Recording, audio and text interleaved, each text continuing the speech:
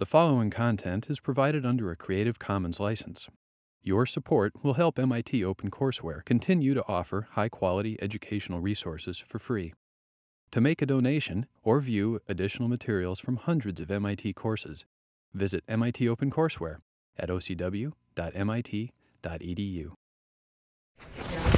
Okay, today, teaching with blackboards and slides, and also several questions from last time, and related to that, a handout which I've put online, which is on how to make a lesson plan.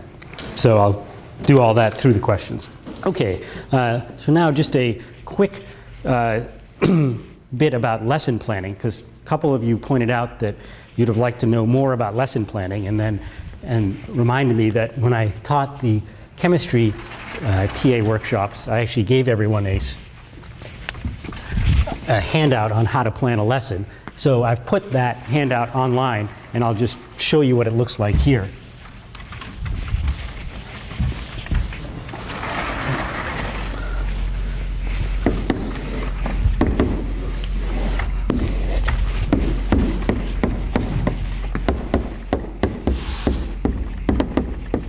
So this is basically the sheet I use for planning any kind of lecture recitation. Okay, so at the top, you need some kind of course and date, and then the objective. So that's quite important. You'll see the exact sheet, and there's a PDF file. You can just use it yourself. There's a course objective. For that particular session, and that relates to your overall goals for the course. So for example, in this problem, my objective might be something like to show that easy cases, in fact this was my objective, I wanted to show that easy cases, extreme cases, are useful not just for checking formulas, but also for generating formulas.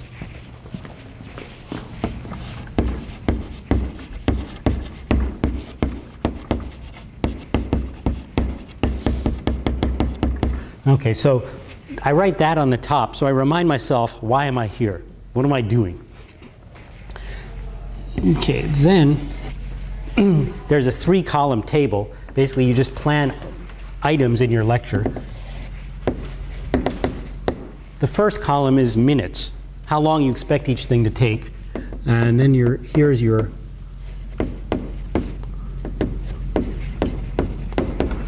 the middle column, most of the space is what's your goal in this local part of the lecture, and what are you going to do for that? So here's my overall objective, and my local goal may be just this example, getting that 1/3. And then here, the third column is props. Okay, so there's actually a piece here too. So props are anything that I need to bring. So I just stick that in the margin. Okay, bring the cones or the pyramids, whatever they may be. And so then when you're planning, when you're filling this piece in about what to bring, you just scan down all of these columns on this last column and just write everything here. Okay, cones. Homework 3, solution set 2, whatever it may be. Okay, so now at a glance, before you go to your session, you review these two things, make sure you have everything, you know why you're here. But then here, you're going to follow your script, which is a loose script. It's not exact word-for-word script. It's, maybe a few equations. Suppose there's a question. What is this constant? Okay, so that's my overall what I'm going to do for, say, 10 minutes. And then I break it into sub-questions. Okay, what is H and B? How many pyramids do I need? What's my goal shape? So these are questions that I ask students. And for each one, I'd write down the minutes. Maybe in parentheses, because I've put the total up here. Okay, so now when I've done my 2 or 3 pages, and by the way, I find just that the level of detail I use, if I ever go beyond 3 pages, I never get to that material. So it's just sort of a security blanket by the time I'm beyond 3 pages. It depends how detailed you write these things, but I've generally found that way. That's where I am. And then you estimate the time, and what you'll find is the first time you do stuff, you'll massively underestimate the time. You'll be off by a factor of 2. So in other words, if you think it takes 5 minutes, it'll really take 10 minutes. And that's true even after you take account of this rule, sort of. Okay, so then you put down all your minutes on this page and the next page, you add them up, and you make sure that you're not over 50 or whatever the amount is. And then what you'll find is what you thought was 50 really was going to take you 130. So the next time when you evaluate minutes, you'll have a better idea, and you'll find yourself actually tuning your time sense pretty well. And so now I've got my time sense that I don't really need to put the minutes down, because I can just do it by number of pages. 3 pages, too much. And so you'll find for your own writing level and detail level how many pages to use. Okay, now the other point is, where do these questions come from? Okay, well, this is a way you can turn any regular lecture into an interactive one. So suppose you have a long derivation that you're going to do, or some, like for example, suppose the first way I planned this was I wanted to show people that this was 1/3 over here, this is 3 here. And the way I was going to do it was I was going to draw 6 pyramids, show them in a cube, and show that 6V, and do all this showing. Well, first draft, write it all out like that, with times and everything, without questions.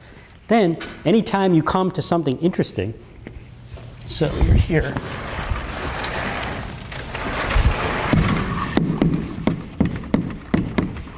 So before, you have tell.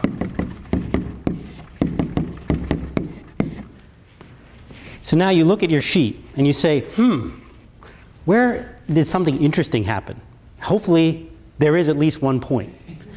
Because if there isn't, maybe you shouldn't be giving the lecture at all. So now let's just say, by construction, you found some interesting things. Okay, so now that's interesting. Oh, it's interesting that it makes a cube. It's not obvious. So just think, where does something require thought, and that you're short-circuiting the thought by telling? So then you just put what I do is I have a green pen and I turn it into a question. So I circle it in green and write ask next to it. Okay, or you can just rewrite your sheet.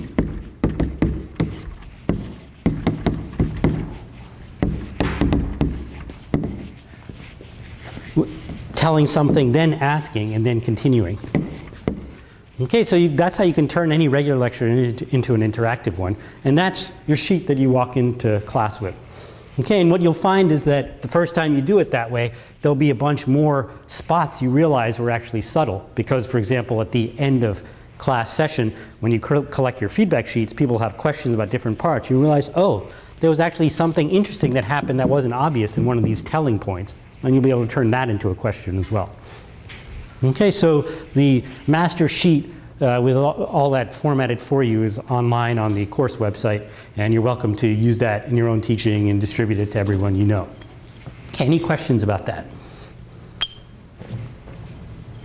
Yes? When you run over time, then you have to shift some of the things to the next lecture. So how do you do that? Yeah, what happens when you run over time? So the first time you teach the course, you basically find out that there's twice as much material in the course as there should be.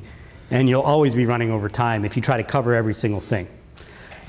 So the first time you run out of time, so there's 2 approaches to it. One is just to slow the entire pace down and cover the half of the amount of material. So that's quite a reasonable approach. The other is to sort of keep rhythm, but not cover every single thing. So my piano teacher a while ago, she said, yeah, when you're sight reading new piano music, the most important thing is keep rhythm. So don't just stop and then think for like 10 seconds about one measure and then continue in this herk and jerk. Just keep playing at speed, but skip some of the notes and do whatever you have to do to keep rhythm. So you can try that approach too.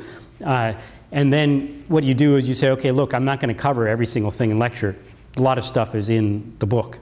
And that's good to do anyway. So a mix of the 2 approaches is one way to deal with running over time. My question is slightly different. So in each lecture you have some objective, right? And then if you run over time, then in the first lecture you only finish half of it, and then in the second one you seems to start from the middle of it, so students will confuse. Right. So so that's one reason it's worth writing the objective first, because then you know what the main goal is. So one way to do it, which I do like, is to make sure that right away the objective is reached. So you do it as sort of a layer cake.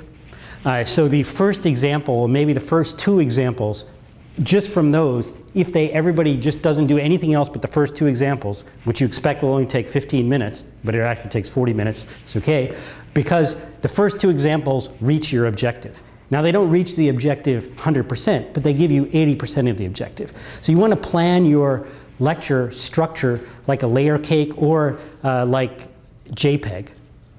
So people know how JPEG compression works? So JPEG, the way you do it is the sort of low frequency, sort of quote, most important terms come first. And then the higher frequency, say less important terms come later. So sometimes you see things rendered in your browser step by step and they just sort of take focus. And it gets better and better as you wait longer and longer. So you want to plan your lecture a bit that way so that it's robust to time shortage. So that if, for example, there's a fire alarm halfway through your lecture, still the main point got across. Now, it didn't get across in all the detail and the beautiful glory that you wanted, but the main point still got across. So then, once, if you run out of time, it's okay. You say, look, there's 2 more examples of this which we didn't do, but they further illustrate the main point. See the notes. Okay, and then you can keep to your plan, assuming that your plan is a reasonable one. If your plan is that I'm going to do F equals MA today, and I'm going to do rigid body rotation tomorrow, that's probably not a reasonable plan. And the fact that you ran out of time on day 1 is probably a good sign that you should actually spend a little more time on F equals MA. Okay, does that answer your question?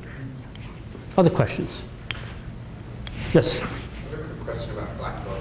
I mean, a lot of people have told me over the years that it's good to write really big. And I know you're constrained that the people have to be able to see.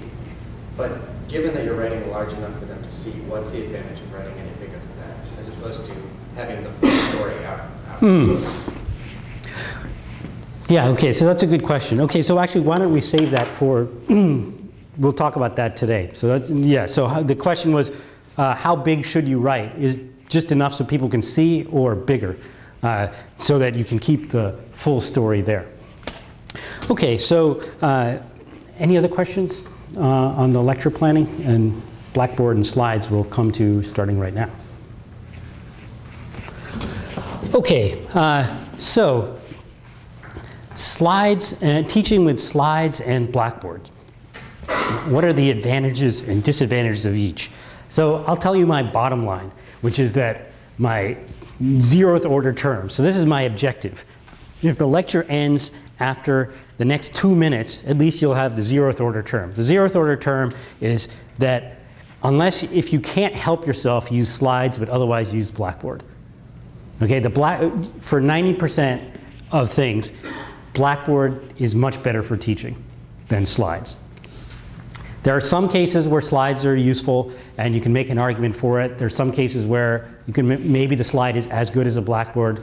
Few cases where it's better than a Blackboard, but the default is Blackboards are better than slides. Okay, now let me show you an example of why that's true. Okay, so suppose you're teaching an example I've done with you before slightly is the Navier-Stokes equation.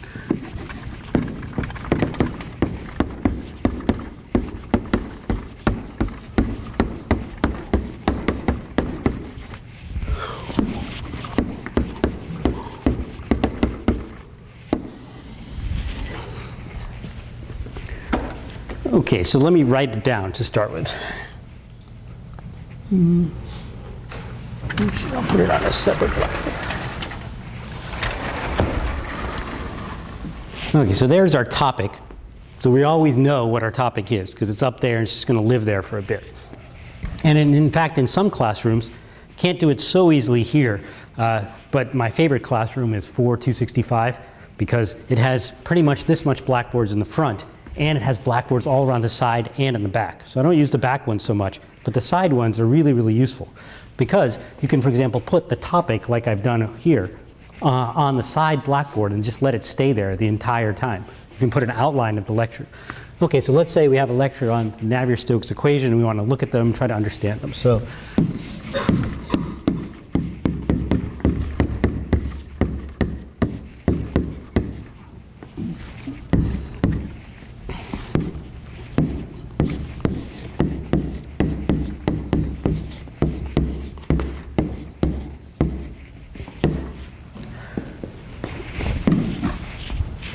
Okay, so here are the equation. Here is the, well, R is kind of the plural is a bit ambiguous. So this is actually 3 equations. One, because it's a vector, vector, vector. So, okay, already there, you see something that's harder to do with slides. You have to work harder to do that in slides. So you can just go back and annotate as you go. And here you can see the entire topic while you're looking at this. So for example, the student has now got overwhelmed by all the little symbols here. The del squared, the partial derivative, the v dot grad. That part always scared me when I was a physics student. Why the hell is v? I knew what grad del dot v is, but what's v dot del? So you get scared by all that. And then people forget, they panic, because their short-term memory got filled with every single little chunk here. Their chunks are remember, very small. And they forgot, what are they doing? Navier-Stokes equation of fluid mechanics. Okay, and now you can even improve that first blackboard by talking about what does this apply to. Basically, drag, turbulence, river flow,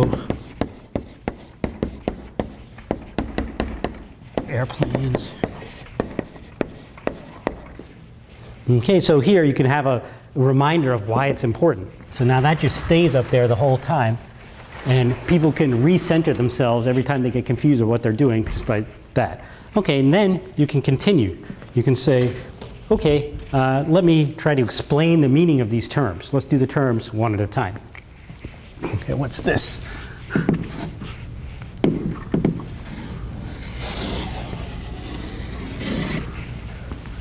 So this term here is dv dt. Well, we've seen things like that. That's sort of like an acceleration.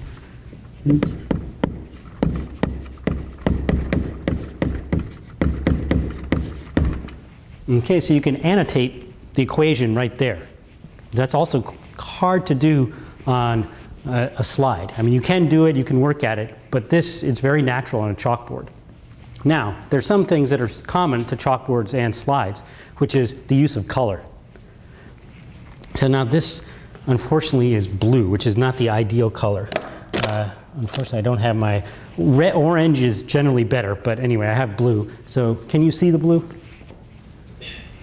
So marginally. Maybe this orange, even though it's not as big, will be better than the blue. Okay, well, this shows you an example of color and the importance of choosing the right color. So there used to be a green one here, but there isn't green anymore. So blue is not ideal. I won't use the blue. Let's try this. Is that better? Yeah. Okay, so let me use this orange one, and I'll try to write large, even though it's not as bold. Okay, so the use of color, that's important in both slides and Blackboard. What's the use of color here? Is it just because it's nice to have a pretty picture? No. The reason for using the color is that you get layering. So again, remember remember the student's dilemma. Pretty much all students' dilemma come from the following problem, which is that their chunk size is one symbol. Your chunk size, maybe you've been teaching the Navier-Stokes equation for 20 years, your chunk size is the entire equation. Right, so that's one chunk to you. You just write it down, like I just did.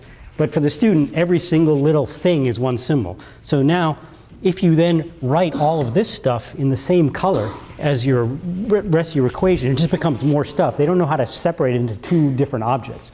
But if you write your labels in a different color, it pops out in a different layer. They know that it lives in a different space. So you're already helping them chunk. Okay, so what is this? Okay, well, this is also a change in v. So it's sort of like an acceleration. It's part of the acceleration, actually. So this is another acceleration. It's a change in v, but it's a change in v because you moved to a new place. So this is a change in v because you waited. You moved to a new time.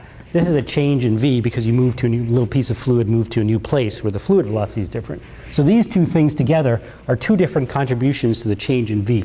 So we'll actually call this whole thing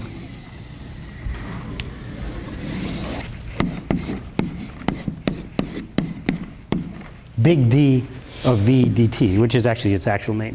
So this is an acceleration. These are the two pieces of it. This is an acceleration. Okay, what's on the other side? Well, this guy, pressure, that's P is pressure, gradient of pressure, so that's the differences in pressure. So that's going to produce some kind of thing like a force. And rho is density. So you're taking a force, I'll put it in quotes because it's not quite a force, it's sort of force per area. And now you divide by density and you get F over m. So F over m, so we have here this guy, acceleration is equal to F over m. Do you recognize that equation before? Yeah, Newton's second law. So this whole thing so far here is just, this is A equals F over m, so this is the pressure forces, and this must be the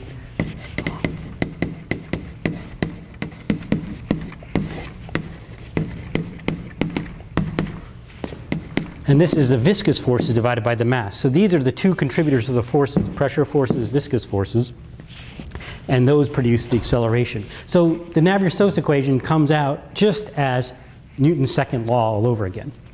So now this kind of drawing is quite difficult to do in a slide. Yes? So I actually would argue with you, if you prepare a set of slides with annotations on them, you could do everything. You can put all the information in the slide. Or multiple slides, think of it as animation. Yeah, so you can put them on multiple slides and then flip to it one by one. And that's true. The problem is that, so you can do that, so you can do it, which is why I said you can do it, but it's hard. Because it is a bit of a pain and you can do it. Okay, but then the problem is you want to now leave that on. Okay, so now you want to have not only this, but you also want to have this and leave it on for the entire lecture, because this is the meaning of your the terms. And now you're going to leave that there and talk about each term one by one. Yes? Right. But you could also give them a handout with all the slides that are there, so they would have everything in front of them. And if they ever want to go back, they can look back at the previous slide. I agree with your overall message, but I think so far this is not a strong argument against the slides. Maybe the question about interactivity, if somebody asks a question, what about the third term?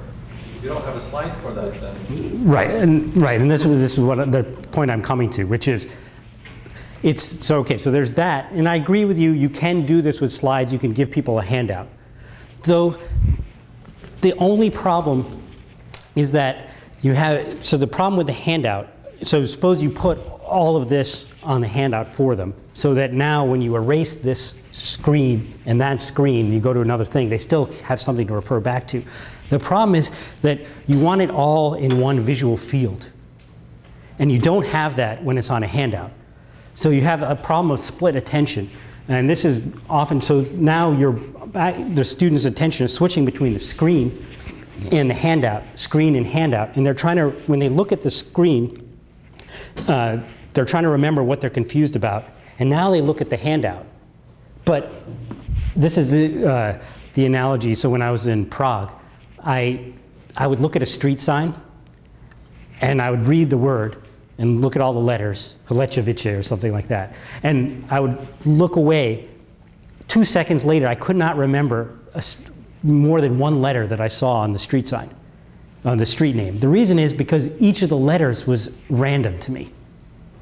So yeah, someone who's Czech just says, oh yeah, that's Main Street. Of course, no big deal. What's there to remember? It's Main Street. It's in the main square. Whereas me, as the foreigner, has no clue. And it's all new data to me. So the same way for the students. This is all new to them. So when they're looking at something else, you're talking about, you're going to discuss, well, what's the dimensions of this term? Okay, so now.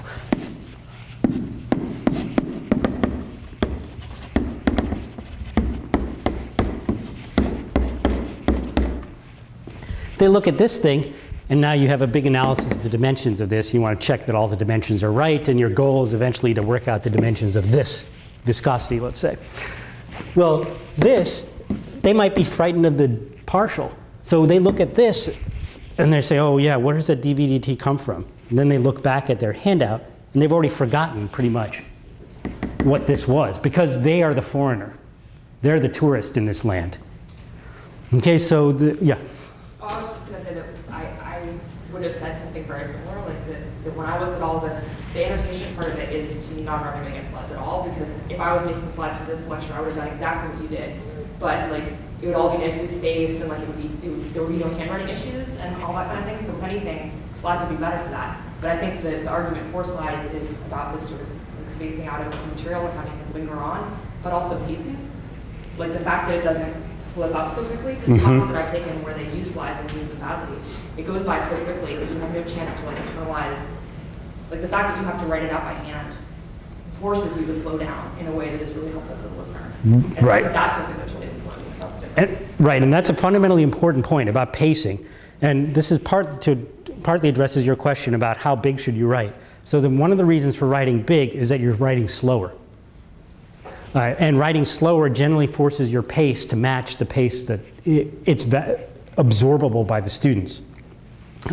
So let me I'll come back to that point in just 1 second. So let me just finish the point about the visual field. So the problem with the good thing about the Blackboard is you could call it cognitive offloading. In one glance, everything that the students need can be there. So they don't really have to remember much, and the short-term memory isn't overfull. And it's not, they're registers, they're a low register machine. Or rather, their registers they have the same number of registers as us, but they don't store as much information in their registers.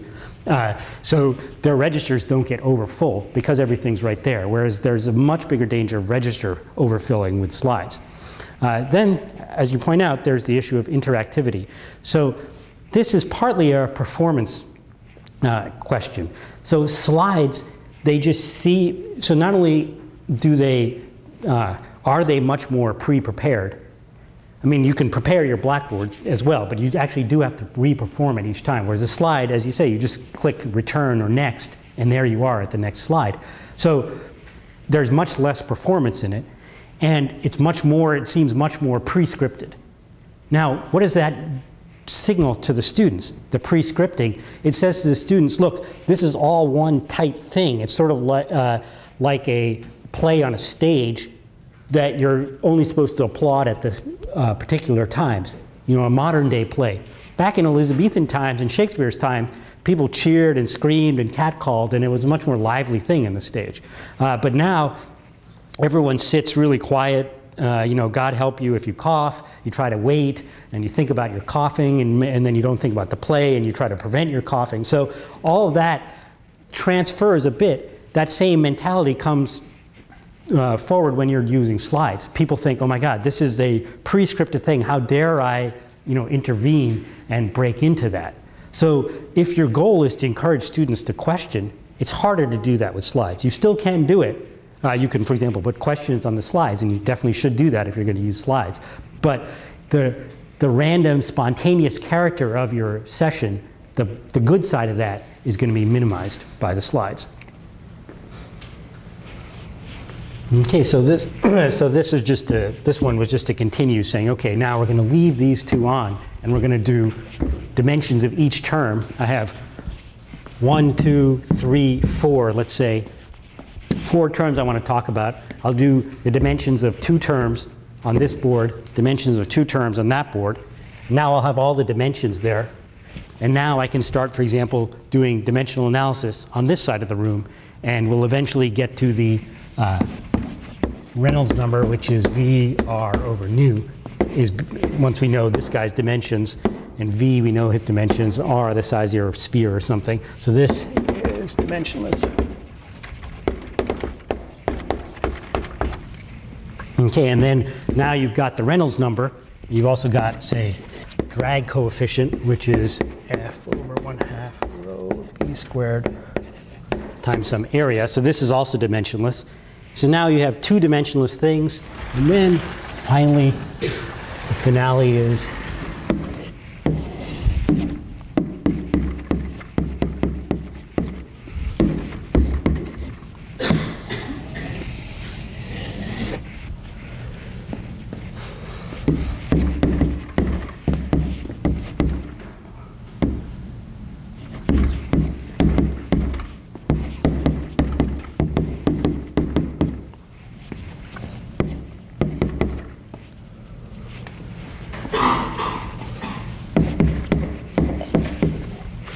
Okay, so now at the end, let's say by the end of the lecture, you get to the point where you've plotted the drag coefficient, a dimensionless thing, versus the Reynolds number on a log-log scale.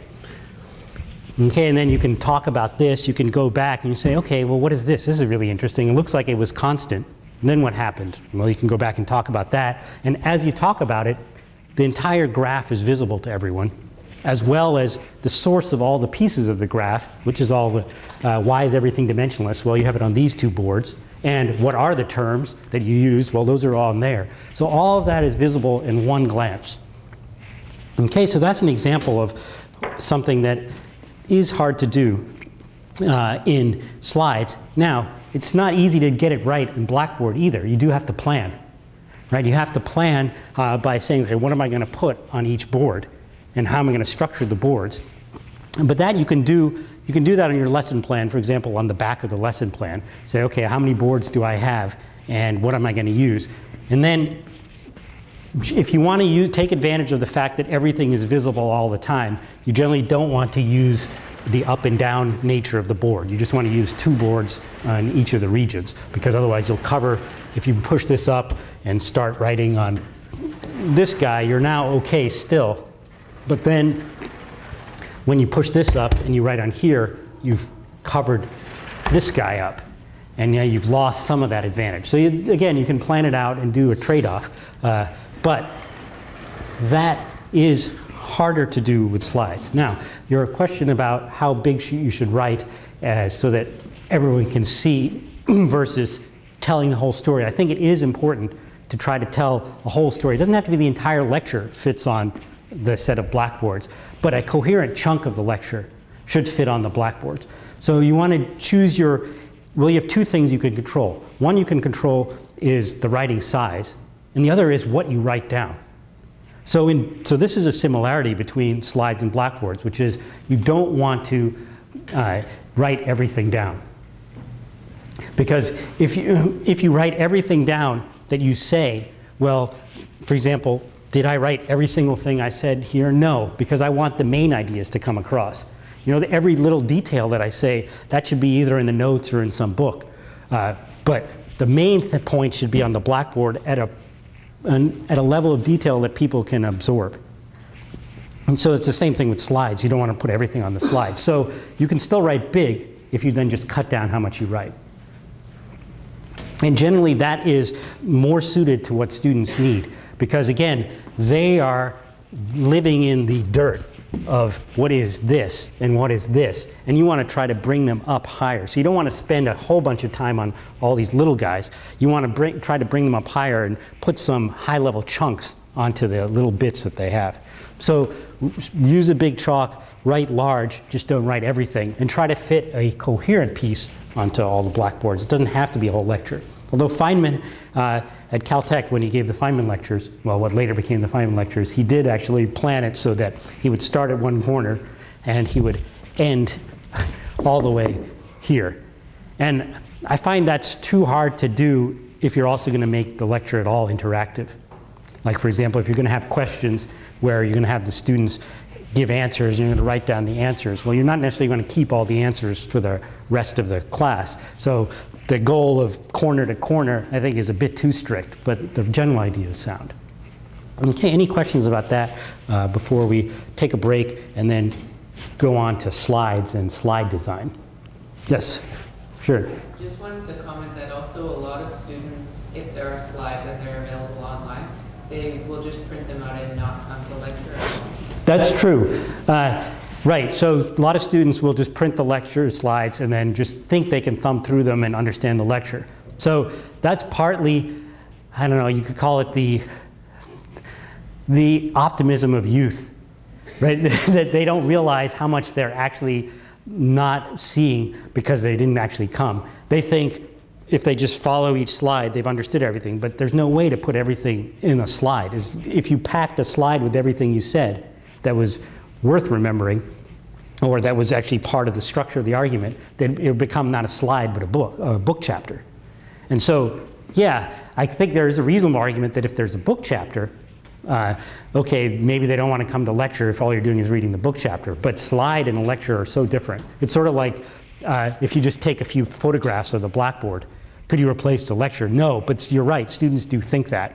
So actually, I don't generally like giving them handouts of the slides if I do happen to use slides, because it's really not a substitute for a lecture. It's an aid to the lecture, just like the blackboard is an aid to the lecture. But what's important about the lecture is, what are you having them do in the lecture? And that's the reason they should come into lecture, because in lecture they're actually struggling with some stuff, and you've structured it so that they struggle and learn. And somehow you have to convince them that that's the value. And it's hard because of what you say. Other comments or questions? So yes, oh, 1 second, in the back. Just sort of along those lines, at the same time, I've probably taken at least half a dozen classes where every single word the lecturer spoke was present on a slide. Yeah. And then it's really, it felt kind of worthless going, because you show up, you pick up the slide handouts, and you just read the slides during the lecture. You pay no attention to the lecturer because he's not saying anything, he isn't there. Right, so that's sort of the worst of both worlds. So now what they've done is they've taken the constraints of the slide format, because there's only so many words you can put on the slide and make it even at all readable, and often they don't make it readable, and I'll show you an example when we come back. So then they've torqued the lecture to be basically reading out the slide. So now they've messed up the lecture, and the slide still isn't really a good substitute.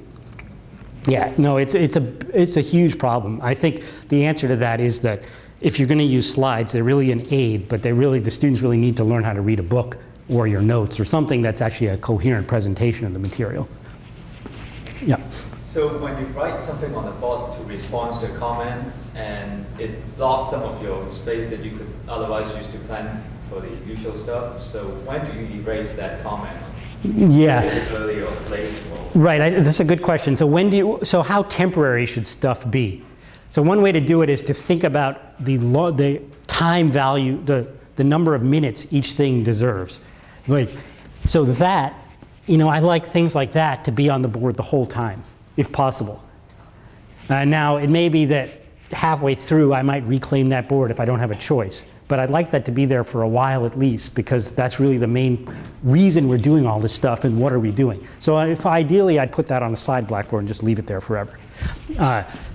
Something like this, I would like it to stay there the whole time so we remember. So this I would mark as don't erase, if at all possible.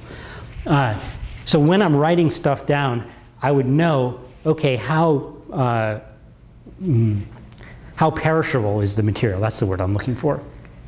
So I suppose I ask people a question, like the wood blocks, okay, what's the frequency going to be? And we get a bunch of reasons. I think the reasons are quite perishable. After we write them down and we talk about them, and then we reconcile everything, I'm perfectly happy to erase all the reasons and just have the reconciled picture on the board.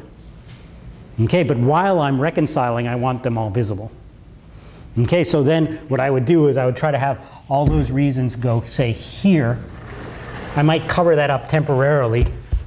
What I would do is I would write the reasons here, and then do the reconciliation here. And then, so let's call this reconciliation. So this is actually the picture that I would use for the wood blocks, which is this, and I draw a bunch of arrows and stuff, and dots and spring bonds. Okay, and now I need to reclaim this board with perishable material on it. So now I reclaim this board. So this had reasons before. Lots of reasons. Okay, and then reclaim this, and I still have that reconciliation up there. And I have this board back. So you think it is a good idea to separate the perishable things on one board and then the more permanent thing on the other board? Yeah, I think it is a good idea. That's a good point. I hadn't thought of it that way, but that is a good idea, because that way you can reclaim the entire board back and then replace it with more permanent things. Or if something perishable is going to go back on it, put it here. And then when it's done, erase it until a permanent thing goes on there, and then you move on to the next board. Okay, so it does require some board planning, but what you find basically is the first time you teach the course, you wish you'd planned it more in the first lecture, but then you start to be more automatic about it. Yes? I have a comment about the performance aspect of the board.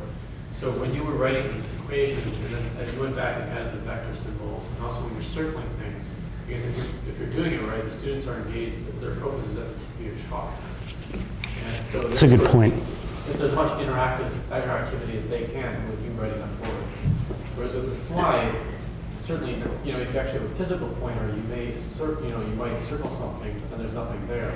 The laser pointer is even worse because you're not actually touching anything. Right. And even if you have animation drawing, you're still separate from it.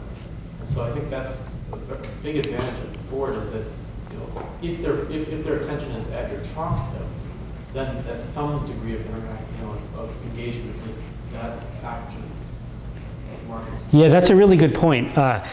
So the point is that when I'm, for example, circling this, it directs people's attention, and then there's a permanent trace left.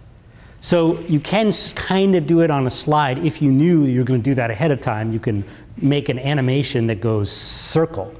And so you can do that, but it's hard. So one of the cures for that is this tablet kind of PC. So you can actually write on the tablet as you go. Yeah. But even so, the thing is that you're still over there. And they're I know. In fact, you're right there marking, I think that's true. It actually, we're together doing this on the object. Yeah. Yeah, because that's exactly what I was not saying very well earlier, was that like, that you could do all of this that you're saying on a slide just as well, and like I do, like when I do technical presentations, I do like actually animate the circle with me because I find that that's the most intuitive way for me to convey something, but it's not the same as actually drawing it yourself. Like it's not the same level of interactivity. And obviously you kind of have to use slides for a technical presentation, but in classroom you don't have to. Right, okay, so that's what we'll talk about when we come back, the difference between technical presentation and teaching. And then we'll actually look at an example of slides and we'll critique them and I'll show you how to redraw them. Okay, so break for 10 minutes. We'll start at 10:18 sharp by that clock. So you can set your clocks accordingly. And I will erase all of this and put up a slide that we're going to critique, and then we'll talk about technical presentations versus teaching, because there's a lot of misconceptions that come from technical presentations, and therefore people think we should use slides for teaching. Okay, so see you in 10 minutes, or if people have questions during the break.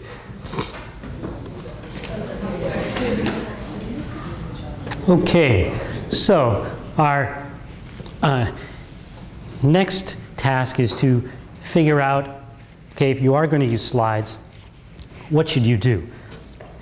And related to that point is, when are slides appropriate? So people have the idea that slides are always appropriate for teaching because they see them used all the time for seminars.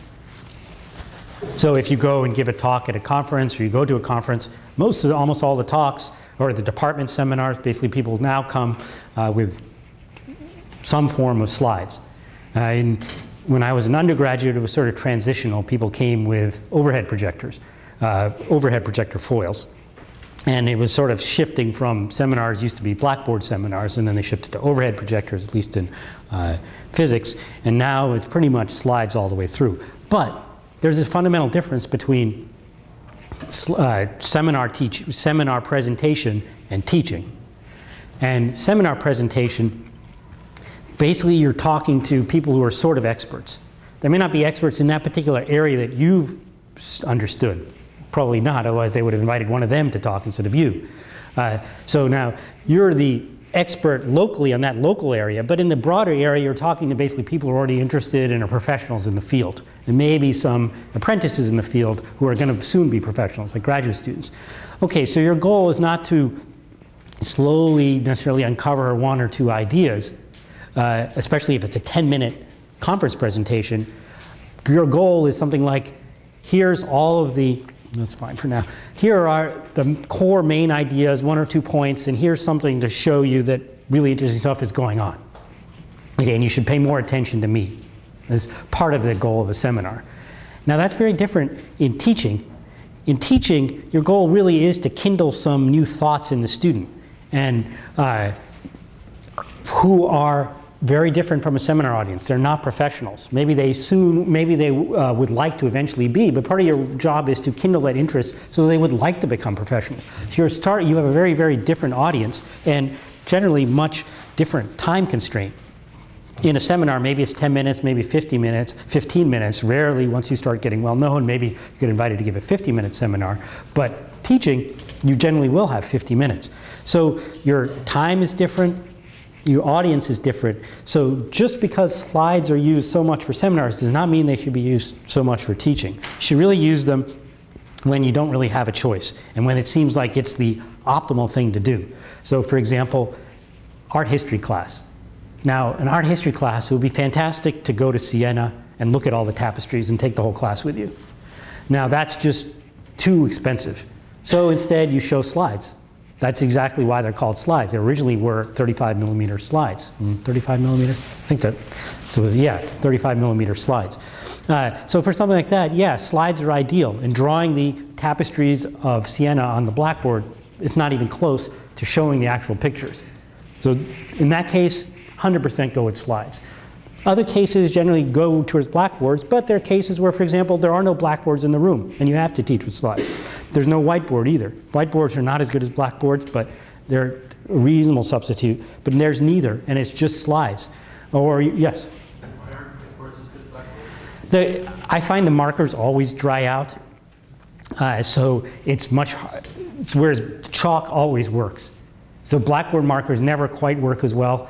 And the other problem, just me personally, is that I'm sensitive to the chemicals in them. So I eventually just get a bit dizzy using them. So I don't like them for that reason. And there's quite a few people, I'm sort of a canary, so I'm more sensitive maybe than many people, because I have lots of allergies. But I think lots of people are a bit sensitive to them. But generally I find the markers just don't work as well. And also, there's very rare room has lots of whiteboards. Whereas many, many classrooms have this many blackboards. When they replace them with whiteboards, usually it'll be one whiteboard. So then you're back to many of the disadvantages of slides, which is that you can't get a big field of view. Okay, but now let's say you are going to use slides. How do you make good slides? Well, one way to figure out what constitutes good slides is to look at what constitutes bad slides. So this here is a horrid slide. So what we're going to do is I'm going to show you how to rewrite the slide. But first, let's figure out what are some of the problems with the slide. So take a couple minutes with your neighbors. You can all see the slide. What are the things that just don't work about it? And there's many. It's a very competitive field. So, and I'll write some stuff down on here. By the way, one thing is that the JIT, that I just actually shortened. It actually was just-in-time learning, but I just shortened it to improve the typesetting, assuming that the audience knows what it means. So the original slide didn't have that problem. Okay, so I see you found lots of trouble. Give me one thing that's wrong. Adrian. There's no message. Okay, what do you mean by a message? So, like, you know, what is the person trying to tell you here? Okay. You kind of have to infer what the person is trying to tell you by analyzing the data yourself.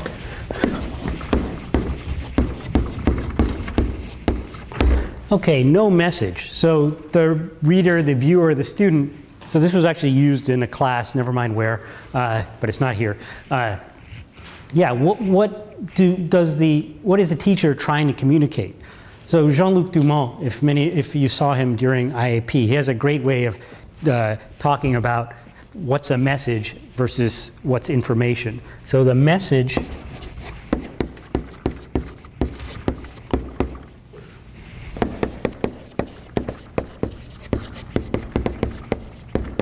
so information, that's what that slide has. It has lots of information. That's the what. Message is the so what. And I think, so his native language is not English. I wish I could come up with things like that in other languages. I think it's fantastic because there's lots of what. Well, 12% said it was a bad idea, just-in-time learning, JIT learning was a bad idea. But your question is, so what? And there's no answer to that question. So there's no message. Yes. So a counterpoint to that would be that you don't want to, this is documentation, this isn't propaganda, right? You don't want to say this is what you should all think about this data instead of look at the data yourself and make your own conclusion. Presenting the data in an accessible manner is a different issue. Mm-hmm. But I don't know if I agree with this so what idea. And some of that is that, yeah, definitely in a seminar, you lean much more towards the so what, and you would put in the so what really first. And in teaching, maybe you start with the what, and then you lead to the so what. So for example, the wood blocks. Here's the what. Okay, what do you think is going to happen? And I haven't said the so what, really. And then we talk about a whole bunch of ways of analyzing it, and then we finally lead up to the so what. But at some point, you do want a so what. So yeah, without seeing the entire lecture, it's hard to know if they ever gave a so what. But I can tell you that the succeeding slides just went on to other topics. So it wasn't that they were using that to develop the point. What do you think about just-in-time learning, or how should we analyze just-in-time learning? They just moved on. Yes? But going back to your art history example as a good use of slides, doesn't have anything in it that gives you so what. Yeah. It's just the presentation of information, and then the discussion of it is what gives that. So I don't necessarily think there's something inherently wrong with giving information on a slide and having not the answer of the discussion in the slide. That's what's happening in the dictionary. It's not inherently wrong, and that's a good point. So the art history one, it's sort of a different use of the slide. So there, it's really like you're bringing in a prop. So the cones, these pyramids themselves, didn't have a so what. They only got a so what as we used them. So it's the same way with the art history slide. It would get its so what in how you discussed the slide. But here, the slide is really the alternative to the lecture, to the blackboard. You know, in that the person is, if you've gone to slide talks or slide teaching, which aren't art history. I mean, I think the art history one is really a separate example. It's, I'm telling you stuff, I'm just telling it to you in a way that you don't really know what I'm telling you. Like I may be telling it to you verbally, but the slide doesn't match what I'm telling you. Yeah. Oh, sorry, you're next. Go ahead first. And then, You may have already said this, but is this slide supposed to be for the students, or is this for like a faculty meeting? No, this was for a course about, what was the course about? It was a computer science course somewhere. And I guess maybe it was a discussion of a computer, no, it was a computer science course or a teaching course. I forget exactly what course it was, but it's from a particular course. So it's a slide used in teaching. Yeah. So that partially answers what I was going to say. This material doesn't belong in a lecture for any course, unless it's a course on teaching. I think it was the surveys are filled out for the benefit of the lecturer, so that they know what to do when planning and running the course. The students don't need to know what the results are. It doesn't help them learn. I think it wasn't for the course itself. It was for the students in a teaching course, is what I think it was for. And there, but either way, whether it's for a seminar or for a teaching course, it has the same problem, which is you don't even know what to think about it. You just have a lot of data, right? And there's no integration. Okay, so what else? So that's the no message, the what versus so what. What else is wrong? Yeah, Wendy. So the data is just terribly organized. Okay. So one thing is that there's bullets under bullets. And by the time I get to like overall, I'd rather skip. I've like forgotten what that end goal is. I don't even remember what we're talking about anymore. Right. So the organization is ghastly.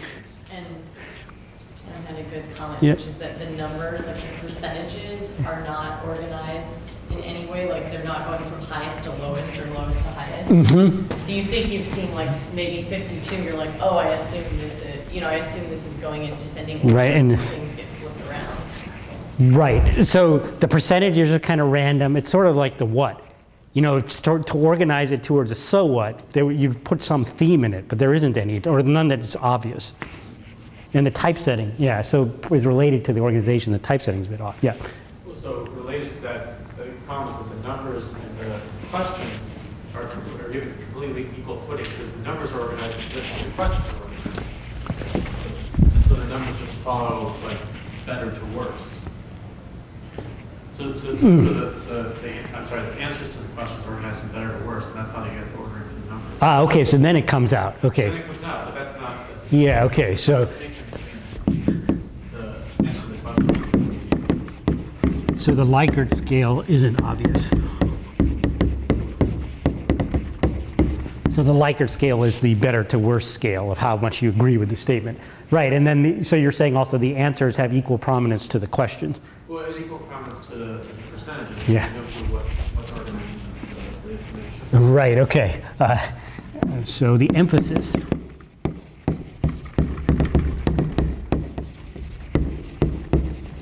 Right, the emphasis is random. Yeah. So, I mean, I think always it would be nicer to have like a visual presentation. So she suggested like a pie chart, or you could imagine because of the ordering, like better, you could imagine a histogram thing that really emphasizes like where's the data landing on the scale. Okay. Okay, so it's not visual. So a pie chart or a histogram or something would help you see much more. So that's one of our principles, right? That your perceptual system is so much smarter than your symbolic processing system. So you're actually slowing everyone down and making them much dumber by forcing them to try to extract, basically build a mental picture, which you could build for them. Yeah. So it's too much. Okay. Too much. Okay, what do you think is too much? It's all at once. You're just getting lots of text and it's completely full and there's all these different things. It's just too much given. Yeah, it's too many chunks, right? It just overloads you. You don't relate it to the lack of messages. If there are messages in there, there are too many messages. You don't know what's important and what to pay attention to. Other problems? Yes? Format switches midstream. Where? At the bottom, the last question. Oh yeah, you're right. Okay, so the format. That's called Right. It's sort of related to the too much, right? I tried to put too much on my slide, and I really tried really hard.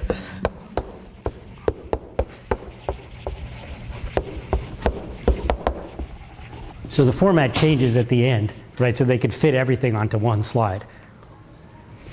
Yep. Extraneous use of bullets, colons. Right. Okay.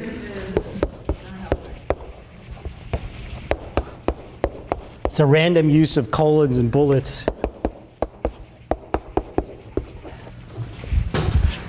Right, and it's not clear how those actually help. Other problems, yeah. Is it all bold? Yeah, I think it is all bold. Right, so the font, it's sort of everything's equally emphasized, so all bold. Okay, so again, it's presenting all the information, right? It's just, you don't know what's important. What's the so what? Yeah. The numbers are very far away from the text, so by the time you get over there, you don't know.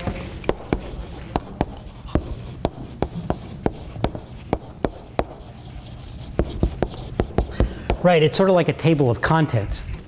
And that's okay for a table of contents. It's not ideal, but there are ways of doing table of contents that don't have that problem. For a table of contents, okay, you don't need to sort of get the entire table at a glance, right? You just want to know where chapter 5 begins, and you just scan across and you go there.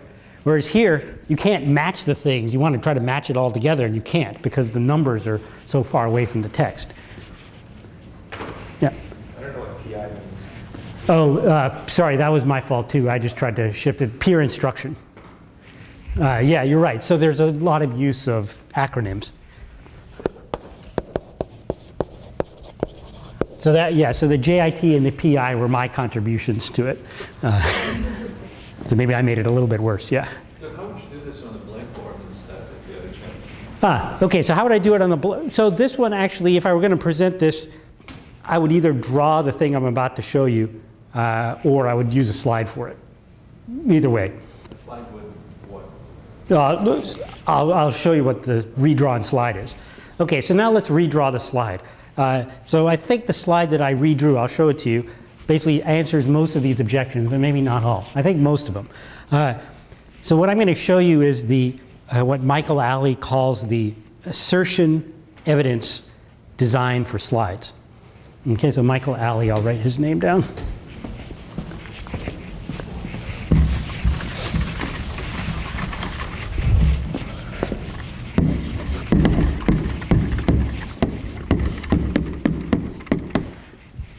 So Michael Alley and his book is called The Craft of Scientific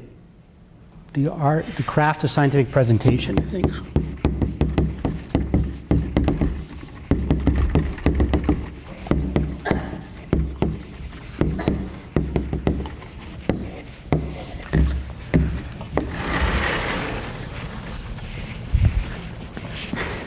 And this is to get around many of these problems. So the idea is, first of all, it's related to what Jean-Luc says, talking about messages versus information.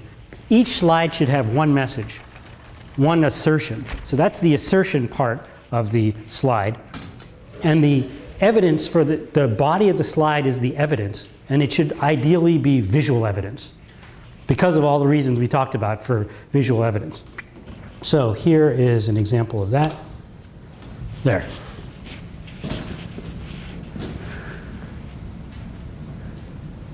So you can see, so is this the entire slide? No. This is just one, basically third of it. But you can redraw the rest of the slide with two more slides. That's this way. But what this does, this is one slide with one message.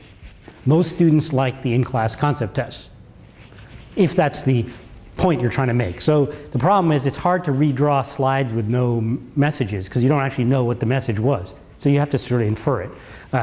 But hopefully the author could actually infer it and redraw it themselves. So here you have to play author, and I guessed the message. Most students liked in-class concept tests. And the way the presentation is here with a pie chart, and you notice all of the tags, the I like them, the please skip them, I dislike them, they're all right next to their percentages. And then, what's color used for? Right, so there, color is used to emphasize the light. So the green and the light green are both categories of like. You know, as asserted by the author. I mean, you could say, well, no, enjoy, learn from them is the only category that matters. Like isn't strong enough, or really you shouldn't lump them together. You can have those debates, but what the author, the teacher, is trying to say is that most students like them, and you can see it just at a glance because most of the pie chart is colored in. Okay, so this solves most of the problems. First of all, you don't have the ghastly typesetting that you have here. So the typesetting here is just horrendous. This is sort of typical PowerPoint typesetting. The alignment is non-existent. There's random alignment lines everywhere. If you look, for example, at the way top, the yellow bar doesn't align with anything else. The left edge of it just doesn't even align with the bullets. The open bullets are just random. It's just a big mess, as you pointed out. So here, just get rid of all of that. Okay, and you can do this with any program. You can make your figure however you want. You can put one assertion at the top. So now an assertion, another synonym for that is sentence headlines. Okay, so you want your title of your slide to be a sentence. If you're not writing a sentence, you're probably writing a topic. You're just mentioning something. You're giving them what. To give so what, you really need a sentence. So fit a sentence of 1 or 2 lines there, and then give visual evidence. Yes? To sort of play devil's advocate, I mean, I agree the last slide was pretty good, but the advantage of having all the information on one slide is you can see the different things and see how the different conclusions relate. If you could actually see them. The problem is you can't actually see all the conclusions. I agree it's nice to see all the conclusions at once.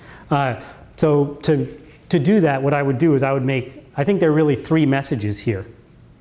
One from each of the questions. So I made a slide for the first one, which is about the concept test. You'd make another slide for the just-in-time learning, another one for do lectures cover too much material. So now you have 3. And now, yeah, basically you want an overall message of overall these instructional changes were well liked. Then you could have one summary slide which just lists those 3 points, and with maybe 3 small pie charts to remind people of each pie chart to fit it all together. But to try to pull it out of that, the people won't actually get the 3 messages. So you have to guide them towards it. So this, hopefully you can use this for your seminars as well, not just for your teaching. This works for teaching as well as seminars. Now, how would you actually put this into practice in a teaching example? So that's what comes up next, which is, I'll show you a mathematical example, which you could do on the blackboard, or I sort of optimized it so that you could do it on slides too, and we can see how that goes. Okay, so here is just the comparison side by side of the 2 slides. Just at a glance, I don't necessarily mean for people to be able to read the words, just to see that one has enough information that you can get a point but doesn't overload you, and the other is just a rat's nest. Okay, so the mathematical example, actually statistical mechanics example as well,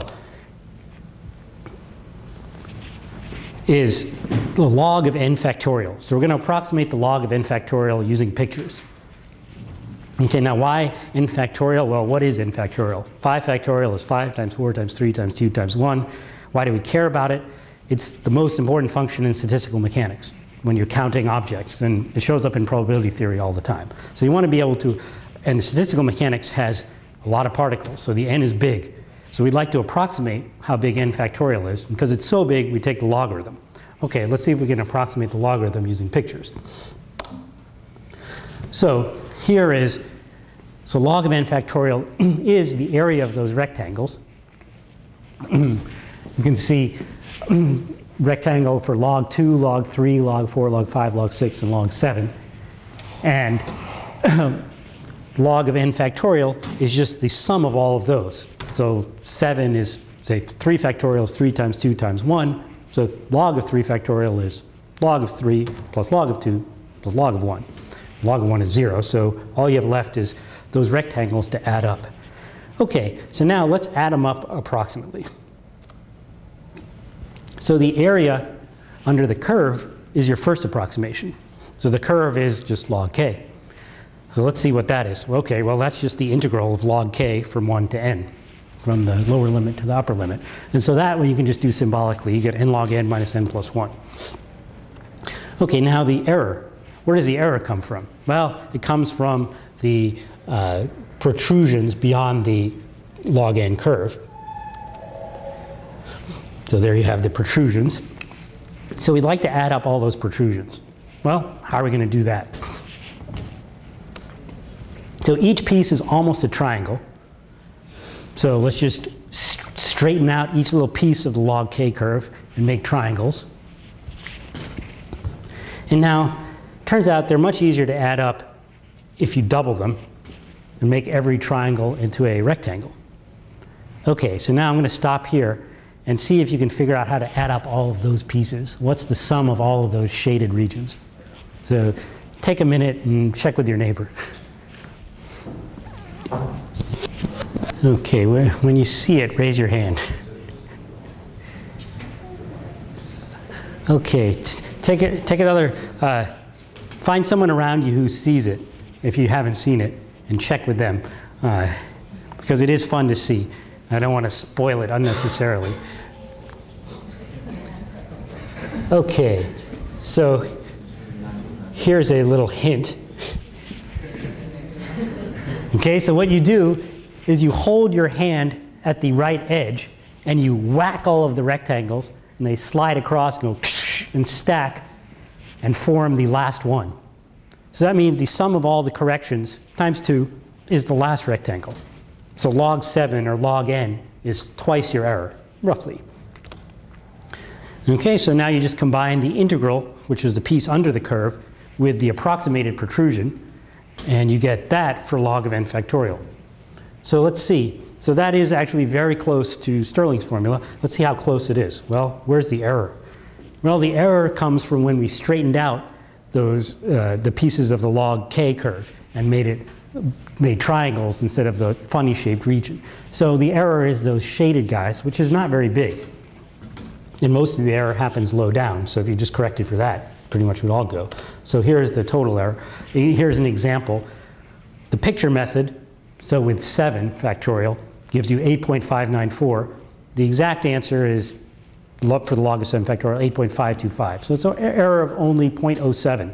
So all of this just adds up to 0.07, okay, which ends up being a 7% error in 7 factorial. Okay, so the moral of the story is that pictures can help you approximate log of n factorial, and here is your approximation. So one of the most important functions in statistical mechanics, 95% with pictures and one tiny integral. Okay, so now that's an example of something you could do if you wanted to teach it using slides. I mean, you could easily do that on the blackboard, and normally I teach it on the blackboard, but I made this as an exercise for myself to say, okay, well, suppose I had to teach it with slides, what would I do? And you notice here, so when I first drafted it, I actually had this slide, this slide was missing. And I went from here to there directly. And then I thought, oh, actually, so this is about the interactivity question. Oh, actually, I'm depriving people of a chance to think about something and realize it. On the board, it's really easy to pause. You just put the picture up and you wait. And you say, okay, what do you think? And then you start drawing stuff.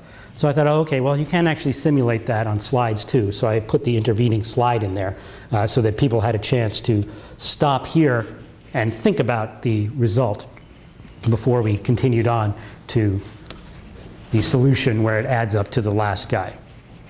Okay, so that's an example of basically somewhat interactive slide teaching of a mathematical idea. Yes? So why didn't you animate the sliding of the boxes to take advantage? Oh, that's a good question. Why didn't I? Actually, because A, I didn't think of it, but it's a good idea. If I thought about it now, maybe I should have probably done it. The problem is that I'm showing it as a PDF file rather than through any program. So PDF animations, I don't know if PDF has animations in it. It probably doesn't. Yeah, so yeah, that's true. It's sort of against the purpose of PDF, which is a stable format. Yeah. So like I actually thought this entire presentation was really clear and like would be just as good as if you did it on the blackboard because it was interactive, it was really slow, you had the pacing of like the the suspense and like having us like ask the questions. So I think one of the major reasons why I would be opposed to doing it this way is just because it takes you more time to create the slide. Yes. Like it's just, I mean, just from my own experience, it takes a long time to make really good slides, just like fiddling around with fonts and like around. So I think if you could spend all the energy you were spending on slides instead on like lecture planning that's a good point. Or whatever, I think that might be one of the biggest reasons not to use slides in teaching. I think that is a really good point, and I hadn't thought of it till you mentioned it, but you're right. It took me a long time to make the slides right. I mean, it's basically, to do slides well, you have to really think about the visual presentation, make everything visual. You're making a lot of diagrams.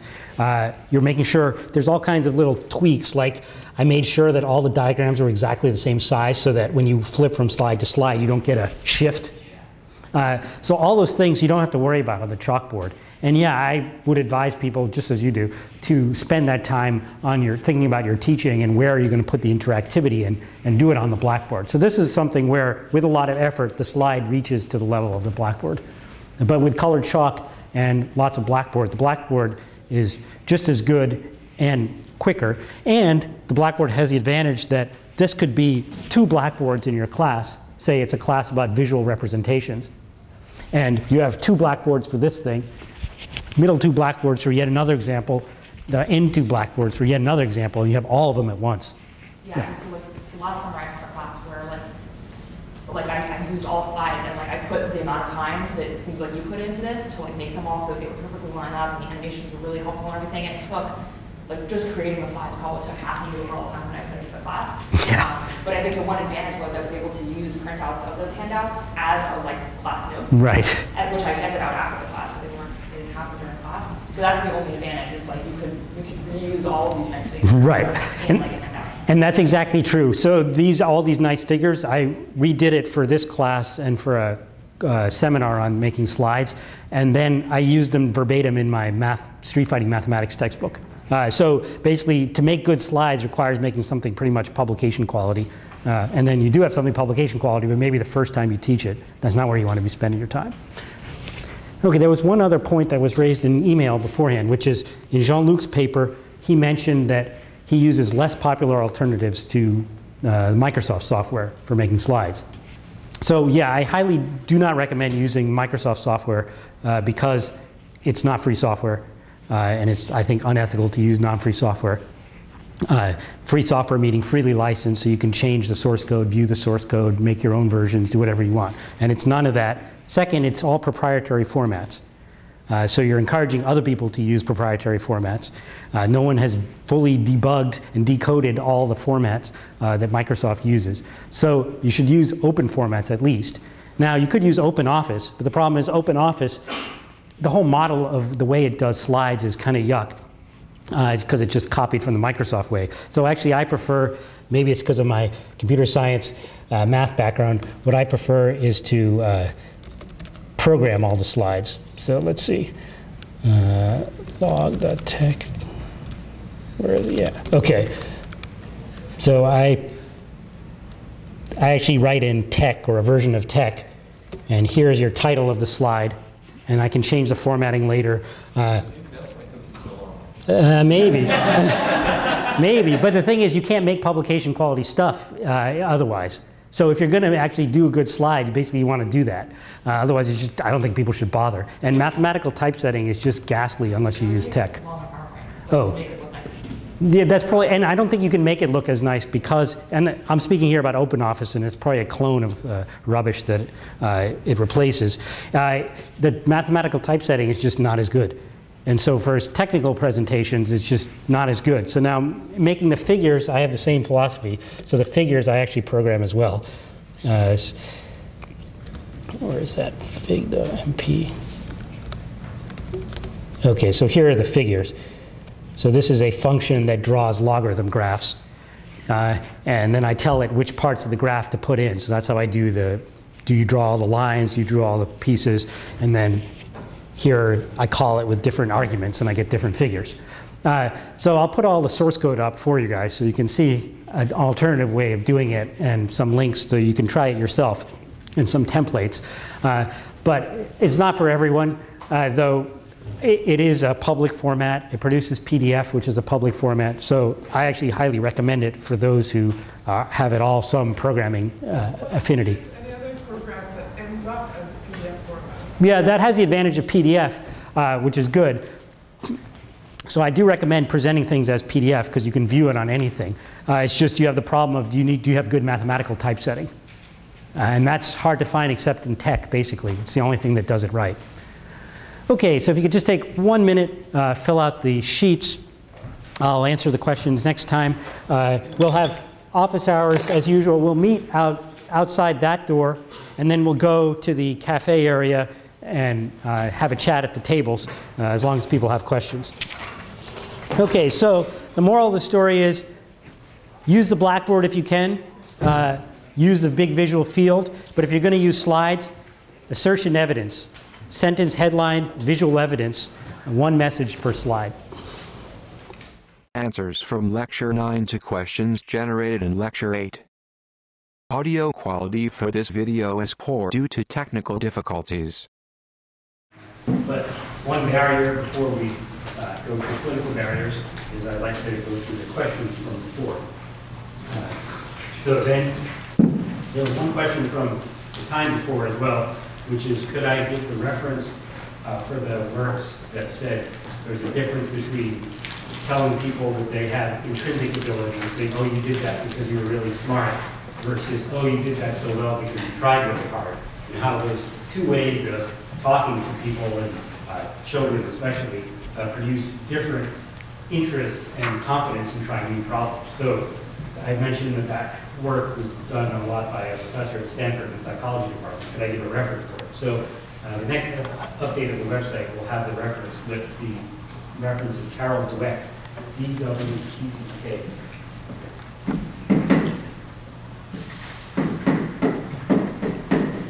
And she's written a ton of books and papers, but the one that's sort of trade for popular reading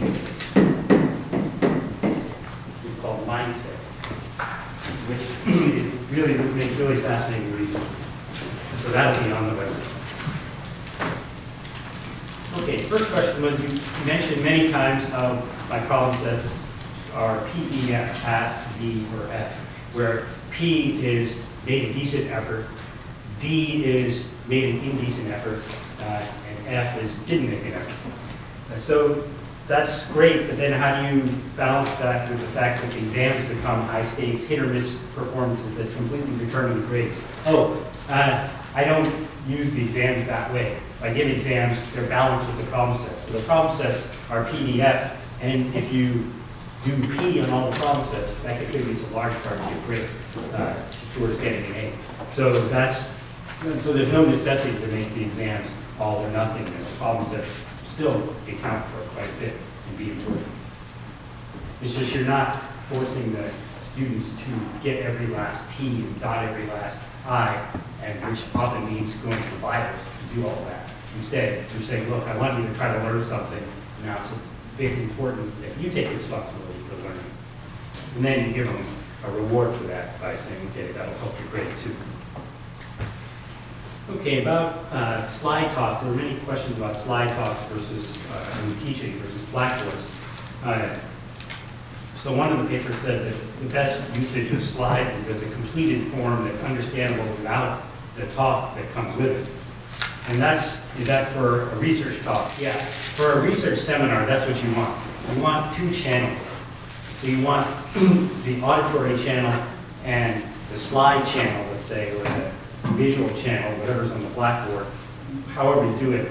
You want them to stand independently. So if people are deaf and they just see the slides, they get something out of the talk. And if they're blind and they just hear your speech, they get something out of the talk. So that's, I would say, less true for teaching. I mean, the slides tend not to be so message. You may develop a point, build up a bit of suspense, and then give a final message. So there's more interaction that happens from the lecture generally in the teaching than in a research seminar. So those are somewhat different. But generally, you do want your slides or your blackboard work to somehow stand independently. Although I've just violated that principle right now. This is meaningless unless you heard what I said. But as I said, it's not an absolute rule. It's just that there's tendencies that are different between research talk and teaching. What do you do if you're assigned to a classroom with a bad blackboard situation? In other words, not like this. This is fantastic. It would be even more ideal if there was a slide blackboard. But what do you do if you go to a classroom with for example, just one whiteboard or just one or two blackboards? Yeah, then you have to work harder. So then you have to plan even more carefully how you're going to use the blackboard and be more telegraphic. Put coarser details on the boards, not every single detail, use the notes more. Just so you optimize for the constraints you have. Should you only use the front half of the room? Suppose you're in a room which has blackboards all around. Should you only use the front half of the room? Yeah, I generally try to use only the front half of the room because people can look at that and glance out the side of their eye at the side, and then the front as well. The back forces people to turn around, so they're much less likely to use it. So it's sort of like putting something on the ceiling. People almost never see it. So generally, yeah, I use the front of the room and a bit on the side. Should all slides have a so what on them? Or is that only for research talks? Well, definitely for a research talk, all the slides should have a so what, so people know what the point is. And ideally for teaching, it should have two. Now, last time I didn't mention one of the really actually fundamental benefits of putting a so what, an assertion in every slide. So that was the idea.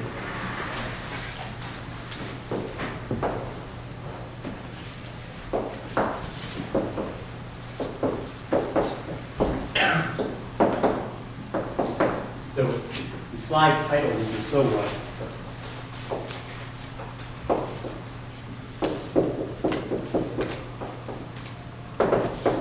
Here is the evidence, maybe a picture or a graph, some kind of ideally visual evidence.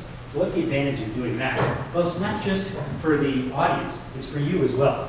So what you do, after you make your series of slides with your sentences and your so whats, You extract just the sentences, which is easy to do if you're using a program like text, because you just tell it, hey, give me just the titles. And, or however you do it, you make a list of sentences. So sentence 1. And then you see whether the sentences flow. If the sentence, you can tell very well whether your presentation, your teaching, your seminar is well organized. Because if it hurts and jerks, if sentence 1 and sentence 2 seem to have nothing to do with each other, there's no transition between them, well, maybe you need a sentence 1.5, a slide that goes in between, or maybe sentence 2 belongs down here next to something that relates better to it. So you can see, not just at the level of the individual slides, but at the level of the entire presentation, whether there's a thread that goes through. Again, if you remember, one of the principles of good teaching is having a good story. So this helps you make a good story.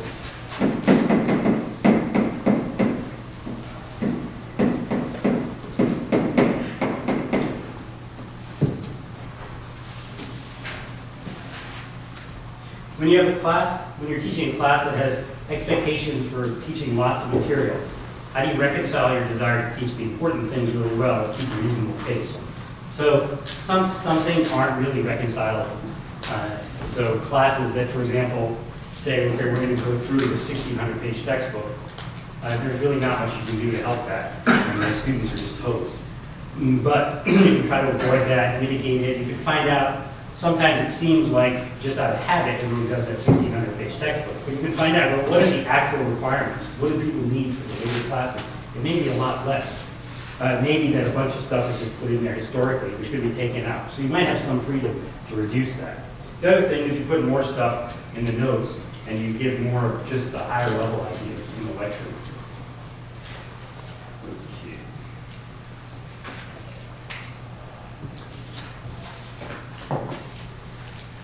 Can I put my slides on the course webpage? Yeah, I'll do that with the reference on the next update. What about having slides that scroll rather than flip? This was a suggestion to avoid the problem I mentioned of signal overload, where you fill up the short-term memory with a slide, and then you've forgotten what's on the old slide. And so with the problem being the student's chunk size is too small to remember the whole slide. So what about having slides that scroll instead of flip? And this may be a critique of the PDF format, which organizes things in pages. I think it's actually not a critique of the PDF format, because it's just a critique of the viewers, the PDF viewers. So if you have a PDF viewer that can scroll, which many can, you could actually use that. The problem is that screens are not big enough. That's really the fundamental issue. So if you have, I can use this one. So if this slide is taking up the entire screen space, when you scroll it, stuff goes off the screen and gets replaced by new stuff. So that problem is really hard to work around. What you really need is multiple screens and multiple projectors. So that would be the equivalent of. So many questions to ask, what do you do if you're in a room with bad blackboard situation, where you just have 1 or 2 blackboards? Well, almost every room is a bad slide situation, because you only have 1 slide projector. And so you only use a small part of the room. And so that's the really fundamental problem. And if you could get around that, it wouldn't really matter so much whether the slides scroll or flip. You put one over there, and one over there, and maybe one over there. Of course, now the time to, my guess is that the key to prepare is probably proportional to n cubed or something like that. N is the number of slide projectors you have to deal with. Because you have to do all the coupling, maybe it's n squared. There's some nasty power, I'm sure. And you have to do all the coupling between all the slides. And it'll probably take you 12 hours for every lecture that you give, or 1 hour, which is kind of hopeless. Do I think the video camera for OCW impacts the style of my lectures, blackboards, pacing, etc.? If anything, it probably improves it, because I'm a little more conscious that I write clearly, and when and maybe it improves my dress code a bit, because I make sure to wear a tie. But other than that, it doesn't really affect too much what I do, and I usually forget that it's even there. It's much easier to write equations in tech and then copy and paste them into a presentation than doing the entire presentation in tech. Actually, I disagree. So this is a case of startup costs versus running costs. So there's many examples of that very issue. So startup cost, it's actually a general principle worth knowing because you can analyze lots of stuff.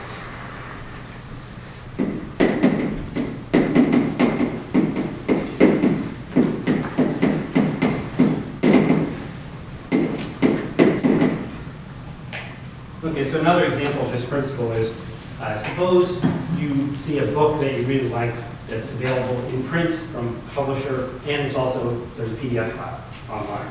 Well, you could just print it out on your laser printer, or you could buy the thing from the publisher. Now, unless the publisher is a total thief, which unfortunately many of them are, but many of them aren't, it's usually much better to just print it and to buy it from the bookstore because it's much cheaper than to print it on your laser printer, get all the paper trimmed to the right size, and have it all bound. Right? So the running cost for you to do one book, you have no startup cost. You just do it. But there's no fixed amount of cost you have to pay no matter how many books you do. But there's a running cost, and your running cost is pretty high. Whereas the publisher, they have a big startup cost. What they do is they make all these plates, they take the PDF file from the author, they make all these metal plates, and they ink the metal plates and stamp it onto the paper, and so they do all that. That's big startup cost. But their running cost is much lower. They have much more efficient printing per book, but it requires all that startup cost. So there's a contrast between book publishers and you. So it's the same thing actually with doing tech versus doing, say, regular word processing. With tech, there's a lot of startup costs. No doubt about that. It's not what most people are used to. You end up programming your documents. And so if you're only making one document, if you only write one letter in your life, no question, it's faster to write the letter. You have lower running costs. You don't have to worry about the startup costs if you write it using the word processing program. OpenOffice, for example. Okay, you just sort of type and you just make it look like you want and you just spit it out. But if you have to write 50 letters that all have a roughly similar format, it's much better to get a template. You pay the startup cost once, learn tech, learn some kind of program template, and then you just enter the blanks into the template, the text, the dear, who, the address, and all that, and let it deal with all the formatting, and that's all dealt with once. So you pay in the startup cost in return for lower running costs. And that's basically true with lectures too. Once you have all your templates ready, it's much faster to do everything in tech or in some kind of programmed text processing system rather than in a word processor. Okay, so now the problem is that because of the startup costs, suppose you're preparing a lecture the day before or 2 days before. Because of the startup cost, you always say, well, I could learn tech and do this properly, and it'll save me a lot of time later, but I don't have any time right now. So punt, right? And then you end up paying the higher running cost to do it some other way. But each time, before each lecture, it happens again over and over and over again. And you would have been better off beforehand just paying the startup cost. So to that end, I will put my templates up so other people can use them. So you don't have to pay so much startup cost. You can just take them and use them for your own lectures. Okay. So I think that was the main questions for this time. Any questions that have been created since then?